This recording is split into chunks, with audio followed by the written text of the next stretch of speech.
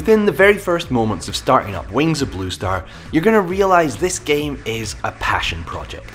And that is both its greatest strength and its greatest weakness. Because in those first moments you will see some detailed and surely highly time-consuming artwork be deposited at a slick looking title screen, then find you can't move through the menus with your control stick. The best thing about this being a passion project is that you can literally feel that passion. However, the worst thing about it being a passion project is that it has an undeniable air of amateurism to proceedings. The game, from Shinra Real Arts and published by East Asia Soft, who kindly supplied my review copy, has clearly had a lot of heart and soul put into its visuals and its character's world and story. There are lots of good ideas and attempts to do things differently in the gameplay too, and the release is packed with little extras and flashes of detail. Amid all the cool and interesting new ideas and mechanics though, are things that don't quite work, but they've still been kept in. There are a lot of strange design choices, and the game suffers from so many quirks and bugs that it's often hard to tell where one ends and a new one begins. Most of these are nothing more than minor annoyances, and could be looked past easily enough if the game's visuals and mechanics appealed, but there are a couple of more major problems that really hamper player enjoyment and make this a tough one to recommend. Now I'm going to start off by talking about one of these bugs, because it really is a big problem. You might have already noticed the issue in some of the footage, but the game at times slows down to a ridiculous degree, becoming borderline unplayable.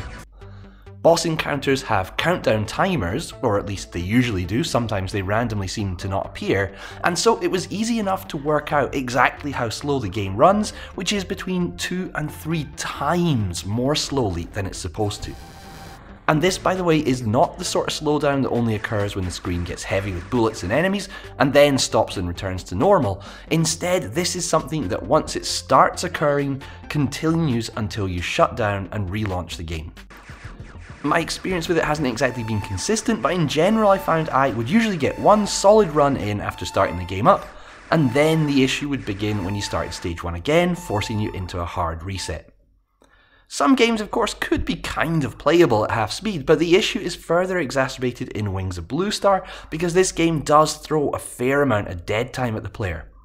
The start of stage 1 in particular takes slightly too long to get going at normal speed, but becomes absolutely excruciating when the game is tanking.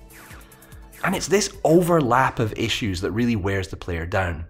There are two main types of issue: involuntary bugs and awkward design choices, and I'm just going to list a few here to show you how, small though each one might seem in isolation, it is the pile-up that overwhelms you. In terms of out-and-out bugs, I already mentioned the boss timer not appearing, but this can happen with other UI elements too. Sometimes I picked up power-ups but was not granted the associated item. One time I just couldn't move my shit for a long period. In the pause menu I had the controller stuck on a heavy rumble. While playing the boss rush I am certain I dealt way over the damage necessary to defeat a boss, but he just kept circling and circling, forcing me to eventually quit out the run. On the awkward choices side of things, we have the fact you can't use the control stick in the menus which confusingly flip the way you move through them depending exactly which one you're in. The high scores are tucked away in the options menu under your profile, and scores do not display at first but have to be moved away from, then back to trigger. The speech and the writing in the story mode often don't match up, and there are numerous mistakes and errors, with the credits even misspelling the word writing in the credit for writing check. In-game, there is a horrible sound for the boss warning, and some bosses die in such ludicrously quick fashion it can feel quite bizarre. When you respawn, your new ship appears on screen before your old one's vanished, and power-ups that can't be used by certain ships still appear, with power-ups in general seeming random, making certain sections either cakewalk easy or very difficult depending on your luck. Perhaps the issue that most sums things up for me is the dialogue skip in the game's story mode. There is a dialogue skip, so it's obvious that the fact players may want to just get to the action has been noted and something has been done about it. But instead of just jumping to the start of the stage, the game fast forwards through some sections of conversation, then repeatedly stops to put up stage directions like character X has left the scene or offer a dialogue choice. choices, by the way, that sometimes will only allow you to select one option, something I have no idea if it's a bug or a deliberate feature, meaning someone who wants to speedily get to the game can't do so, while nothing of use is offered to those playing for the story either. The heart is in the right place, but the implementation is just all wrong, and like so many things with the game, it seems like a bit of outside influence would have done the world of good. In the end, it can all get a bit tiresome, and that is a real shame because there is a potentially decent game on offer here. Or rather, not even potentially, there is one. It's just hard to actually experience it the way it's supposed to be experienced. As you can see, it is a side scroller, and while the screen can get quite well covered in bullets, for the most part it plays more like a classic shmup than a bullet hell. You have two ships to choose from, the Blue Wing or the Altair, with the Blue Wing giving you a collectible shield, which can be launched as a damage dealing attack similar to the Force Pod in R-Type, and the Altair offering more power and a quickly rechargeable special shot in place of the shield.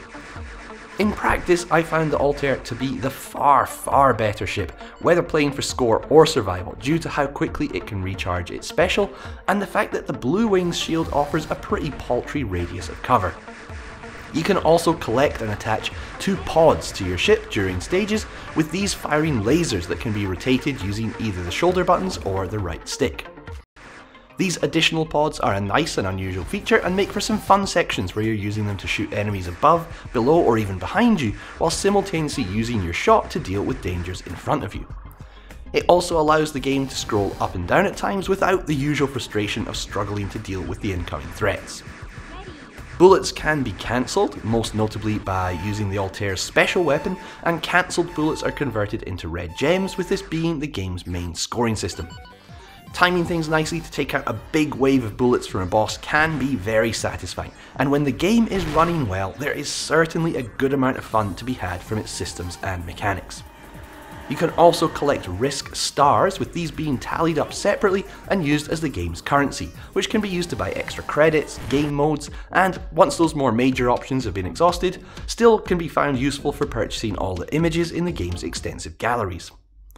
And the galleries, I think, are so full because, in a lot of ways, I feel like this game was possibly conceived of first and foremost as a place to showcase artistic talents and creative ideas, with it taking the form of a shmup being certainly not incidental to all that, but of perhaps lesser importance. And it really is the visuals where, regardless of your own taste and preferences, you really can see a lot of hard work and effort. And I'm not just talking about the gallery images, by the way, but the in-game visuals too, with everything being hand-drawn, rich with detail, and the backgrounds and boss encounters serving up a good portion of life and drama, and just generally imbuing the whole game with a very distinct and unusual personality.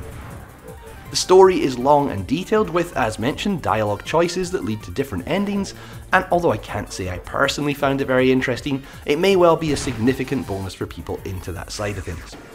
And with each character having a different journey, it should also significantly aid in replayability. Other than the story mode, there is an arcade mode, a 2-player mode, and a boss rush, as well as online and local scoreboards, and a sound test where you can listen to the game's quite varied but mostly excellent soundtrack, and all in all, the game certainly offers more than enough bang for your buck in terms of content. Which in many ways only makes its shortcomings all the more frustrating.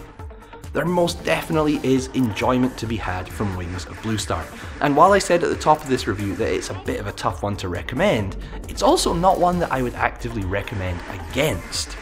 As mentioned, despite their sheer volume, most of the bugs and issues are minor, and it's only the slowdown and attendant forced restarts that are likely to cause major frustration.